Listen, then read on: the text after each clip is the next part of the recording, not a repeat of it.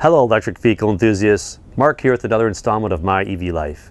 If you're watching this channel, you are likely either a Rivian, Tesla, solar panel, or house battery owner, soon to be owner, or enthusiast, because those are the things that I own and those are the things that I like to talk about.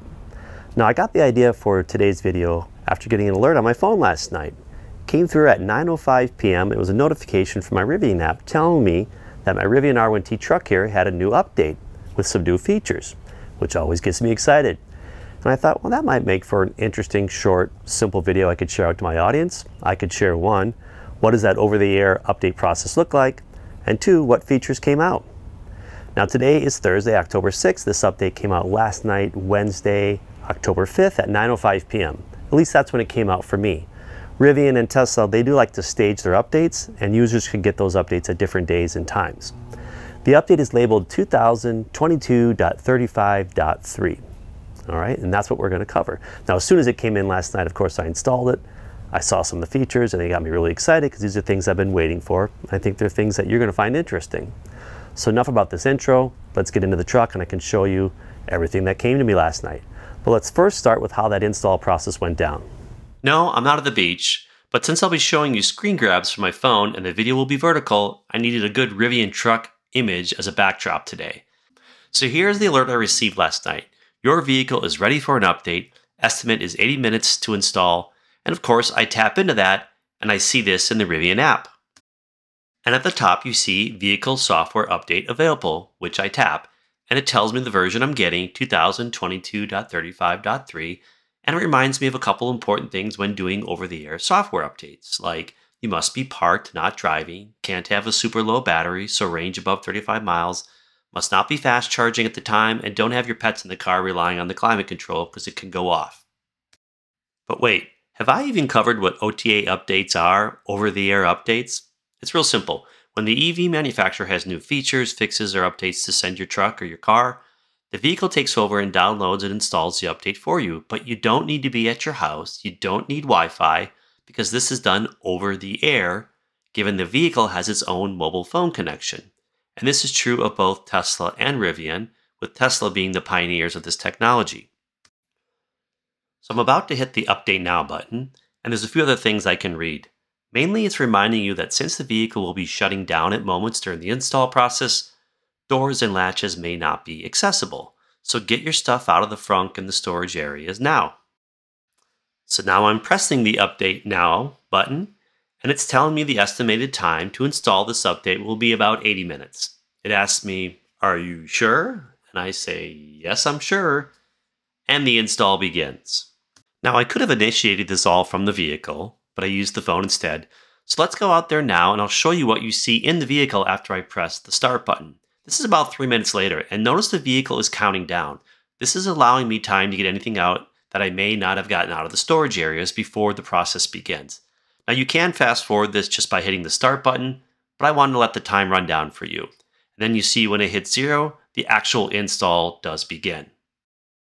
And during the install, you can watch your phone app. It'll give you an update here as to how far along it is.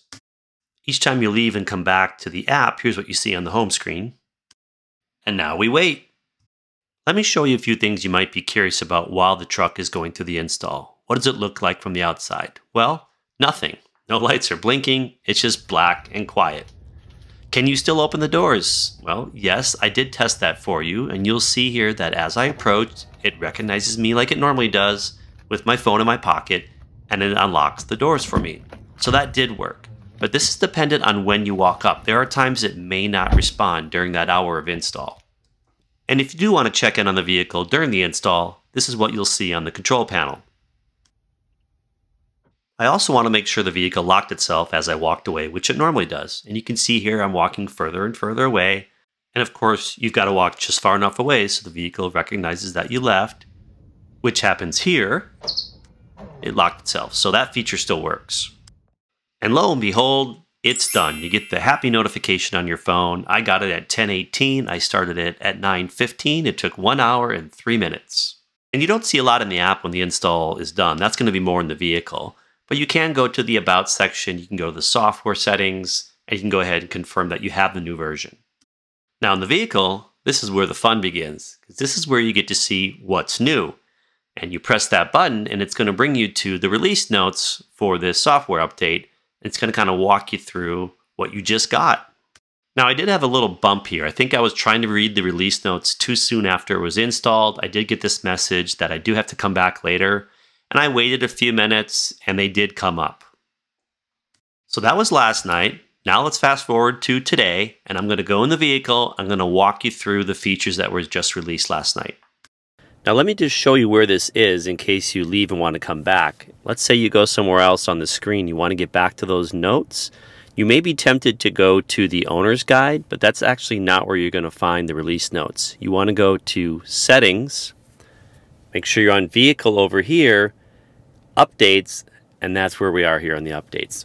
All right, let's start with the remote cabin preconditioning temperature adjustment. Up until now, Tesla had a huge advantage. My Model Y, I could adjust a lot of the climate settings. I could turn on the seat heaters and all these other things, defrost from the app remotely. Rivian, up until last night, all you could do was turn on the climate control or turn it off and no other settings really. With this new update, you can now adjust the temperature remotely. And so this is a big deal for me. I'm really happy to see this one. I would give this tied for first place in the new features. So let me do a cutaway here and I'll show you what that looks like in the app. All right, so we go into the app here and we're going to want to pull up the bottom a little bit and you see the cabin climate area there. I turn it on. And now look, I can go up and down with temperature. I can move it up to 70 degrees, pick my temperature. And when I come out of that and back to the app home screen, look, it shows you 64 degrees, climate running, temperature is set to 70. That's beautiful. Love it. The rear seat accessory setting, that allows you to turn off the alerts or the alarms when it senses something behind your vehicle when you have an accessory back there, like maybe a bike rack that goes into your trailer hitch, which I've actually done before on the Model Y. And when you're on a long ride and the car keeps alerting you that there's something behind you, it's a little annoying. So now you can turn that off. The truck will stop alerting you that something's behind you when you have an accessory back there. The Driver Plus settings being persistent just means that however you set up the adaptive cruise control or the highway assist, which is your self-driving, it will remember that for the next trip, whereas without this, you would have to reset that with each trip. So now let's get down to some additional improvements. So those were actually new features. Now let's get down to some additional improvements, and some of these are actually a big deal for me.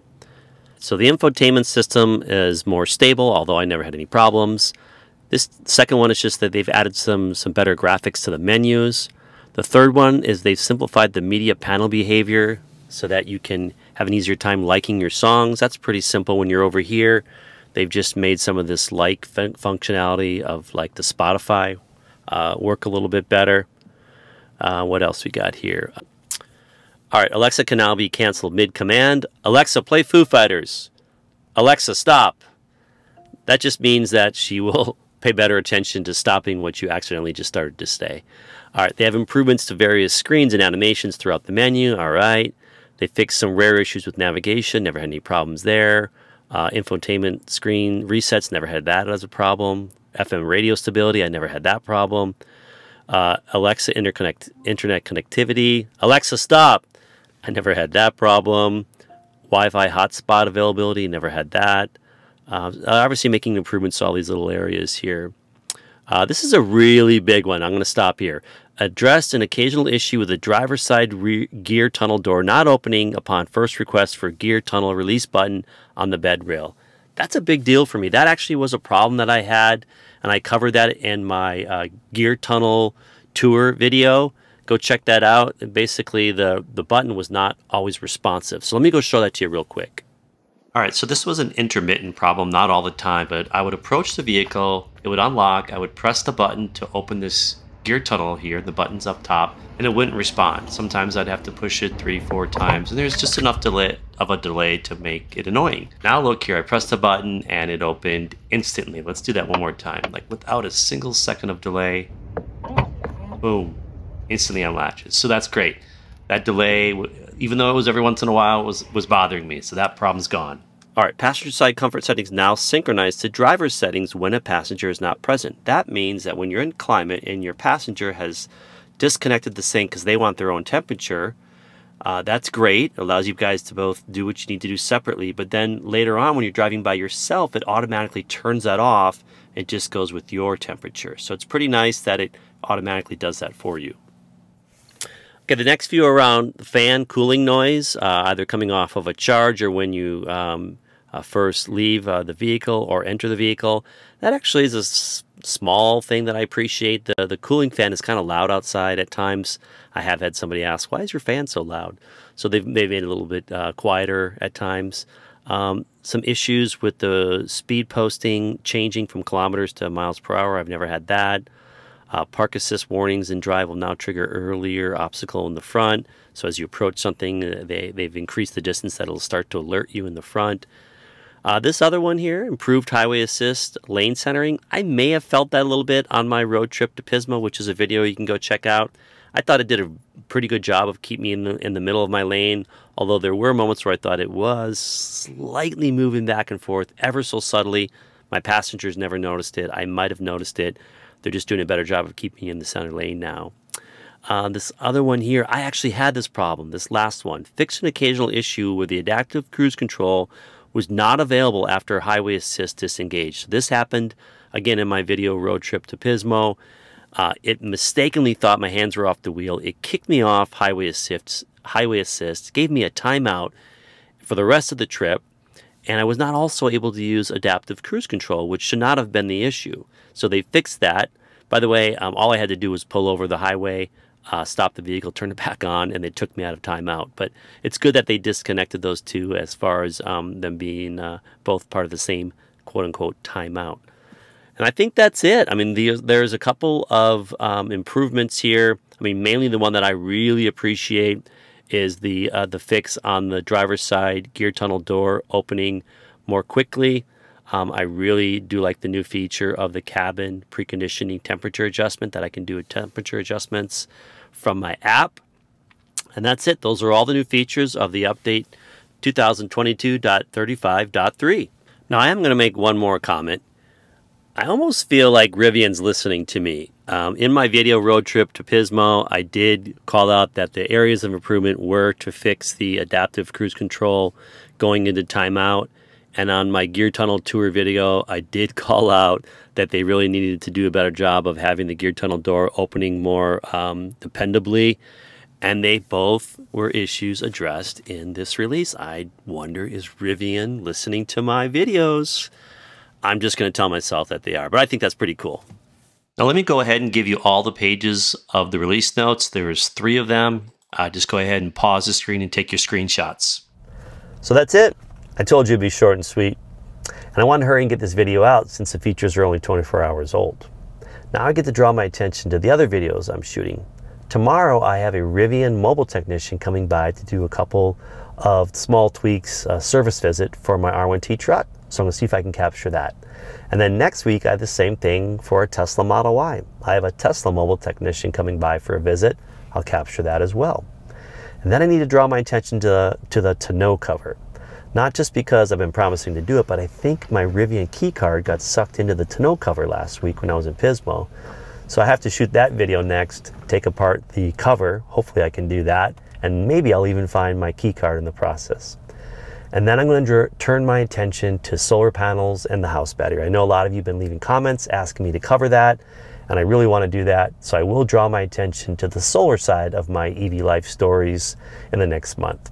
So those are all reasons why I would encourage you to hit that subscribe button down below. You can follow along with all my EV life stories because you'll be notified when I have new videos out. Also, if you like this video, go ahead and hit that like button as well. So that's it for today. I want to thank you for your time, and I'll see you on the next video, and you have yourself a great EV day.